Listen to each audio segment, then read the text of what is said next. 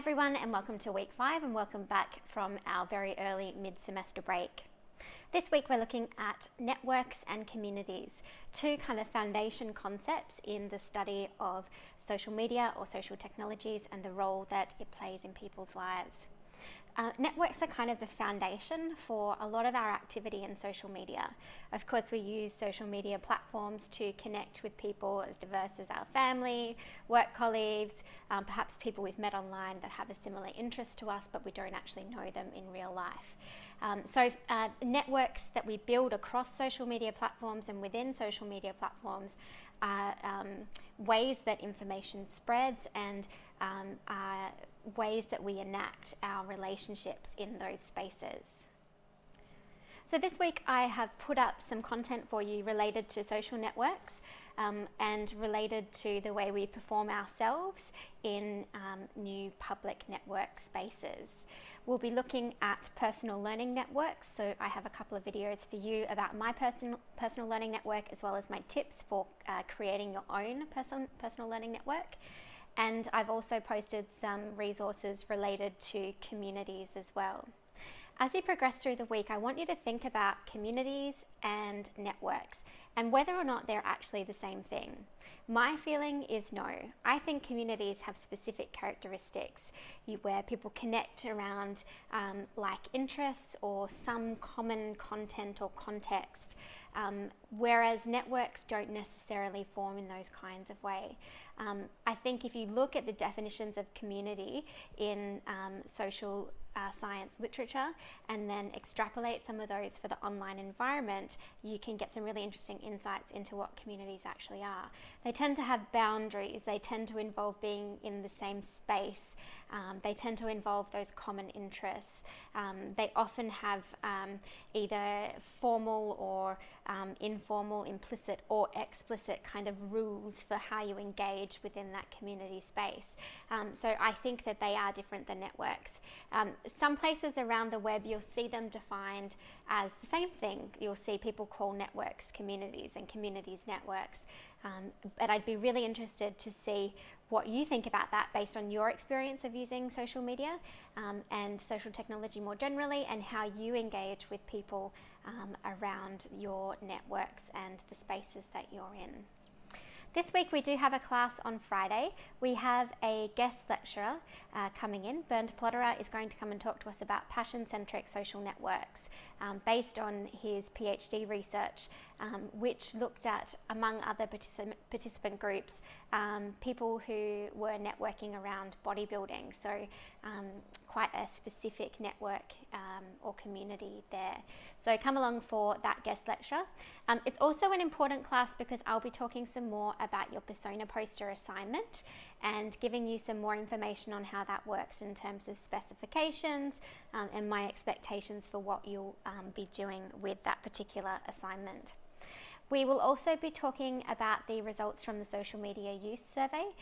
So thanks to those of you who completed that survey. And the reason I want to do that is to help you get a feel for how you guys as a cohort use social media. And I want you to be able to have that understanding to help you with understanding your own use of social media as you create your persona poster, and also just to give you kind of a baseline for what people are doing. I always think it's really interesting to get insights about a particular cohort, and I hope that you will find that really interesting as well.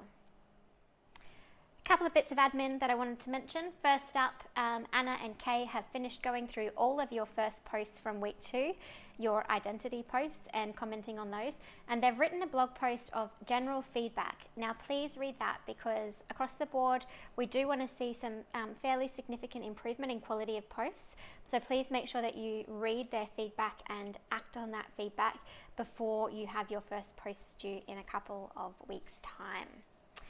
I also want to draw your attention to the fact that I have moved the date for the persona poster submission. So the due date is now a week later, so that you have some more time to work on your poster and we have more time to talk about it in class.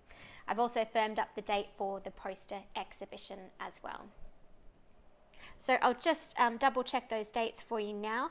The persona poster will be due in week 7 on the Sunday night, and that will be the 24th of April.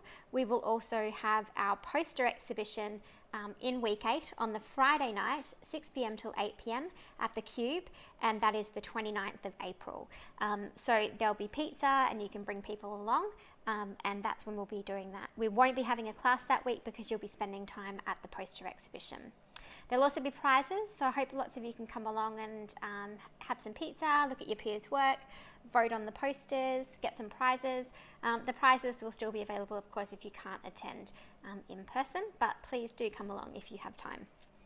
And then your first posts will be marked from Sunday the 8th of May. So your blog posts, you've got right up till the end of week 9, the 8th of May, to be polishing those up before we mark your first blog post. So please do go back to that feedback, make sure you're on top of what it means to write a good post, and that you updating and iterating your work as you progress. In this week's learning materials on the main weekly page, you'll see I've given you a reminder of how the unit works, and I've made some suggestions for managing your work in the unit. Please have a look at that and make sure that you have some systems and processes in place to make sure you're up to date across the semester. We will not be reminding you to submit posts on Sunday nights. That's your job to remember that you have assessment due. So get those reminders into your calendar, and just generally make sure that you are on top of when everything is due and what's happening in the unit. There are lots of due dates, but it's fairly straightforward. You've got 2 weeks to do every activity, so just make sure that you've submitted them 2 weeks after they are released. That's pretty much it for me this week. It's a bit of a simple, easy week. Now that we're getting into the groove of semester, I expect that things will really kind of even out for you guys, and you'll just be getting around the site and talking to each other and commenting on each other's blog posts. So make sure you're doing that as well. It's really important. Okay, I'll leave it there, and I will see you all in class on Friday, either online or on campus. If you aren't able to make it to class, that's fine, but please make sure you do watch the recording, especially seeing I'll be talking about the assessment this week. Have a great week, guys, and I will see you soon. Bye.